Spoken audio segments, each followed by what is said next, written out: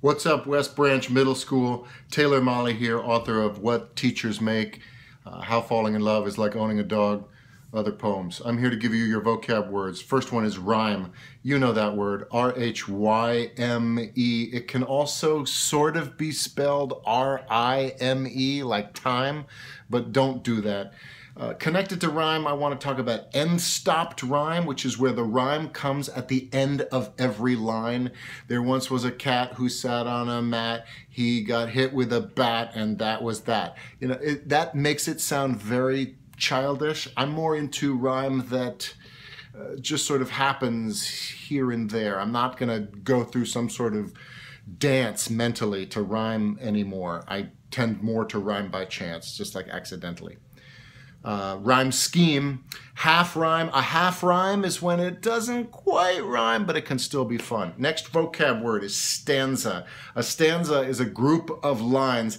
Technically, a stanza, a poem divided up into stanzas, all of the stanzas should be the same length. If they are not, if I'll show you a poem, then it's technically called a strophe. Onomatopoeia, which everybody pronounces wrong. It's really spelled onomatopoeia, but everybody just says onomatopoeia, and that's when you use a word that sounds like the thing that it's actually describing. Boom is what they always use as an example, but there are much better examples. Personification, anytime you turn an inanimate object into a thing. The wind thinks that it needs to squint in order to remember its grief. Oh, I gotta write that down.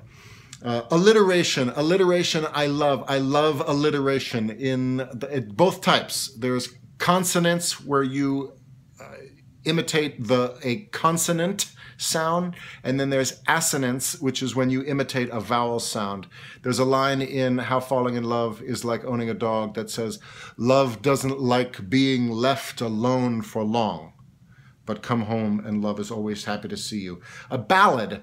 A ballad is a poetic term. It's really more of a musical term now, but it's refers to any sort of narrative verse, often sung. I mean, originally a ballad was a narrative poem that would be sung.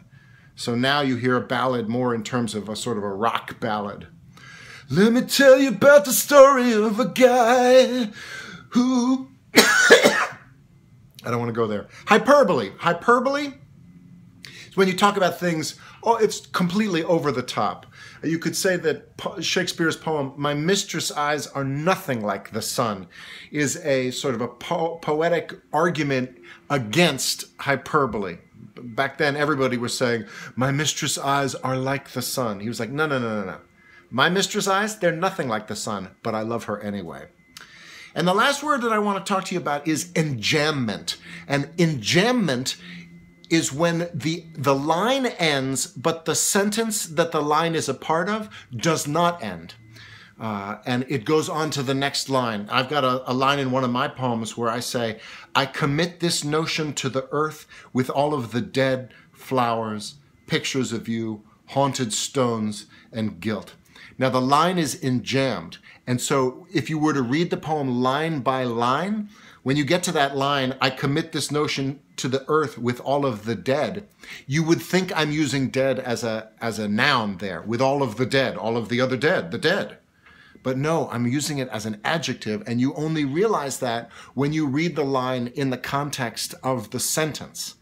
Dead flowers. I commit this notion to the earth with all of the dead flowers. Pictures of you, haunted stones, and guilt. That's in a poem of mine called "The New Ash on the Roof of Our Building." I'm not sure you can find that anywhere, but I challenge you to.